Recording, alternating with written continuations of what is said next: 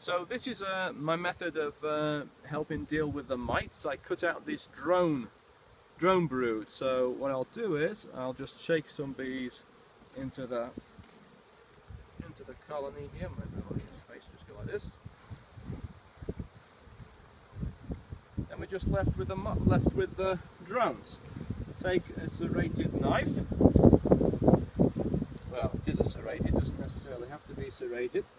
And just cut out the sealed drone brood, which you can see this is a whole thing, because many of these will contain mites. And what do we have here? Let's look for a queen cell with some little bit of jelly in there. You see that, Joe?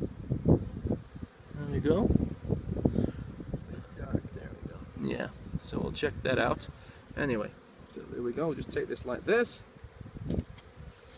Down here.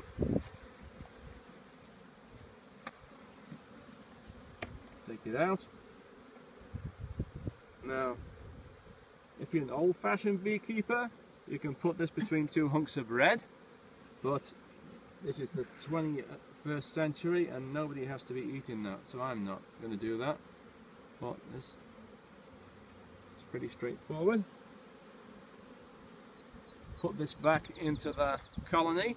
They'll continue. The advantage of this compared to the solid green ones is these have eggs and larvae in them. If you take the solid green ones out, during the intervening period while the queen has to lay the other one up, the only place the mites can go is into the worker cells. With these, there are still